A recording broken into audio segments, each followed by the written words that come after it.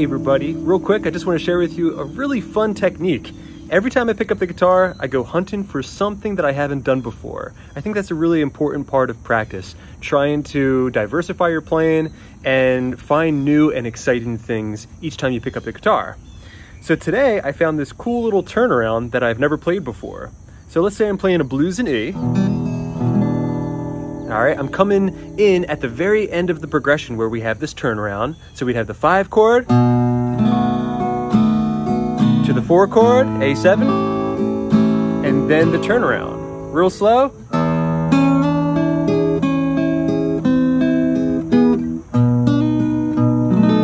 All right, and it ends with the 5 chord B dominant 7 before, resolving back to E7. All right, so right there I played, well, first the scale position. I'm picturing the E major pentatonic scale. All right, that's gonna overlap with the E major chord in a G-shaped position. That's never fun to play, but it's very, very good for visualization. And of course, also I have the E major chord right here in its A-shaped position. So now I've got some landmarks to help me kind of rationalize this technique. All right, so it's overlapping with our major pentatonic scale. All right, so I'm gonna start off. All right, with that little run, I'm gonna hammer on from fret 11 up to 12 on the D string. And I'm barring a little piece of the E chord as I do that, so that way I can pick through the chord. All right, so it's 11 hammering up to 12, 9, 9 on the B string and the G string, the G string and then the B string. And then we're just gonna descend on the D string until we reach this little triad. Okay, so far you have. And we should try to alternate our pick or use our hybrid picking.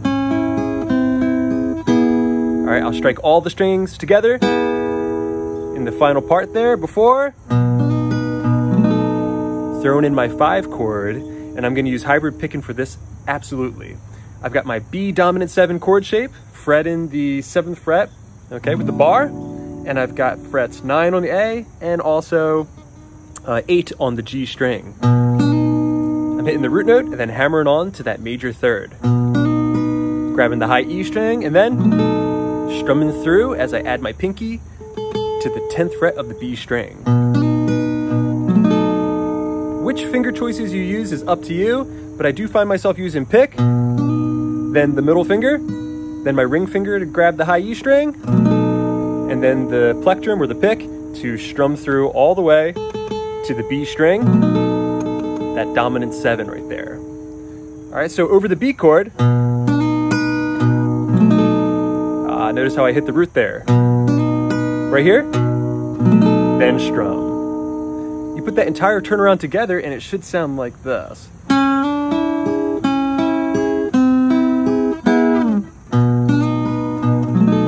And in context, coming out of the 5 chord, B7, A7, and here we go.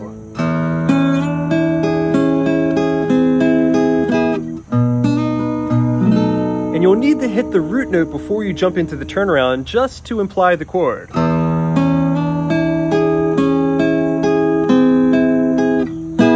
A nice slide away sounds great.